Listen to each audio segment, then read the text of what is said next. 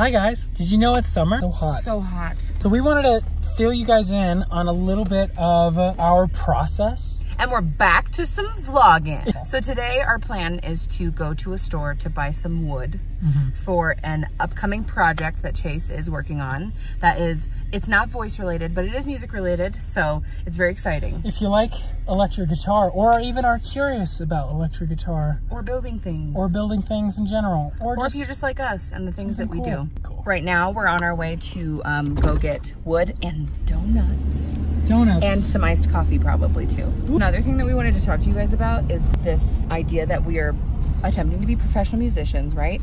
And we happen to be singing in multiple events. And one of those events is classical music again. Yeah. And so we are now like back in our roots, trying to like learn this music. And it is humbling. It's for the first time in 3 years. The first time in 3 years. We've had to read sheet music. Yeah. And sight read and practice and be accurate in rhythm and pitch and it's hard. Not that we don't have to be accurate in those things before, music, but it's just when you have to do it as written. Exactly. It's written away, and you have to do it that way. So we have 3 events that we're practicing for.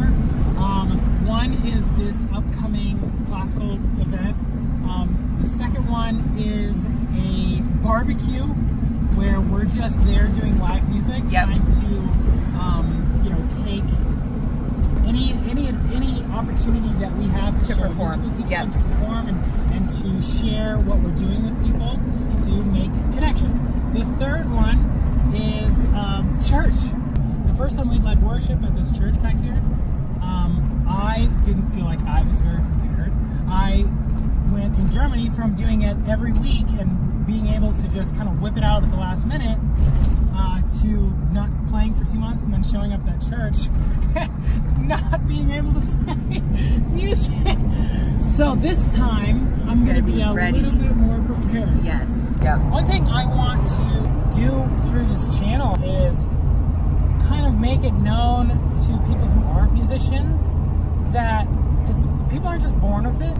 When you hear somebody perform a song, that doesn't just happen. Yeah. That happened over hours. Yes. Of somebody sitting down and practicing it or learning it or years. Or years of mastering your technique. Using an instrument. If I don't practice, ooh, it's bad. But I think you also get to the point too, yes, it becomes easier because you've done it so much. So it doesn't take as much practice, but it still takes practice. Like, especially if you're not doing a certain thing as often, like it's gonna be If you new. practice regularly, you don't have to practice as much, if that makes any sense. Right? Like, if you just regularly kind of do your thing and play music and stuff like that, you don't have to like make specific time like I have to practice for this thing. It's crazy. You just playing music, you're on your instrument a lot. Okay, so we got wood and we talked to the people in Woodcraft and they were awesome. I am a total amateur hack when it comes to building things and being a craftsman. So I had a lot of questions and they were great. So it was really awesome. I'm really excited. You excited? I'm super excited and I'm hot and so we didn't go get a donut. But now I want like a donut or I need an iced tea or something. I'm hot. Let's go get iced coffee. And a snack. And some sort of snack. So we didn't go to donuts, but we made up for it. We want to feel sick in other ways. No, we love it. You're probably going to see some sort of like exercise series coming up. Yeah, here it comes. Yeah, so we got some Chick-fil-A. We're going to head home. We're gonna update our website because we need to link it for an upcoming gig. Cause we got ourselves a gig. Yeah. And we're gonna show you some practice. And we're gonna practice. And then I have a bachelor party to go to. Yeah, baby. Okay. We're trying to practice. Excuse me. Excuse me. Hello. Can we practice our music? Here, we're gonna go sing over here. 2, 3, 4. Paper, paper, servus, servus et humilis. Nice. Okay, so we just practiced. I need to do some YouTube things like fill out end cards and things like that. We were excited to share this with you guys because one of my passions is to show that this is a process. And so if you want to do something, if you want to be good at something, if you want to get better at something, or if you've always had this dream to do something, you got to be willing to be bad at it first. And you have to be willing to know that it's a process and give yourself the grace to be bad, to make mistakes, to learn. That's part of the process. So.